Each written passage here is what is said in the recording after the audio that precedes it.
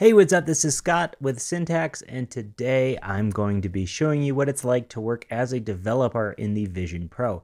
Now, I'm going to warn you that sometimes when I'm doing this, it can get a little bit shaky because of just how the video records on this thing. In my view, it doesn't look shaky at all, but I'm talking, I'm moving, I'm a wiggly guy.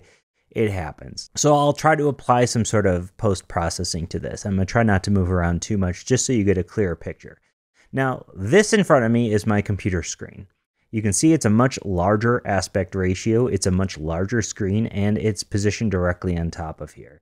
When I sit down on my desk, just a little button pops up that says connect to screen. I click it, this window pops up. Now this window, people have expressed that they're bummed out that you can't have multiple of these windows open, like you can't have multiple displays.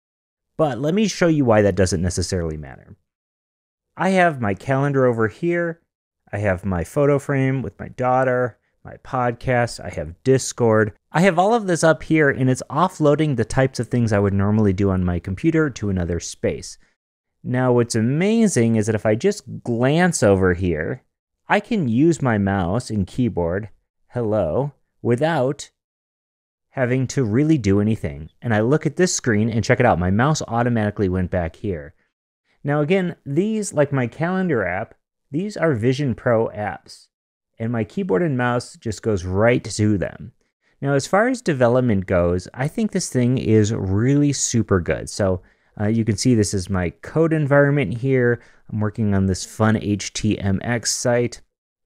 And what's neat about this is that the text quality, especially compared to other headsets, is so stinking clear. It might look blurry because of the way that the rendering works. It tracks your eyes and renders that stuff very cleanly. So when I'm looking at this, everything that I'm looking at is extremely clear as my laptop. And I don't get a ton of issues with that.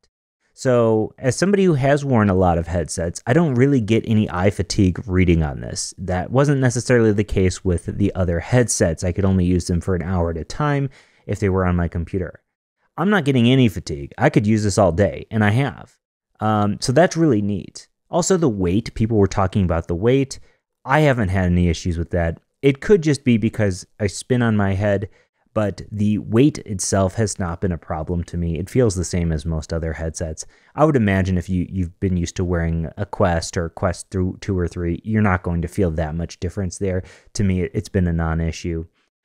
So all those things in mind, I've been using this as my monitor, and I've been doing so for a couple days now, and I'm probably I'm probably not going to not use this for a long time. I found it to be really super good.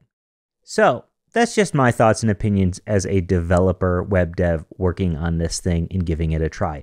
Now, if you have any questions about this, drop them below. I will do my best to demo or answer anything that you could possibly have as a web developer for this headset.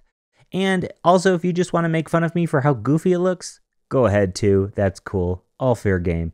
Well, thanks so much for watching, and I'll see you in the next one.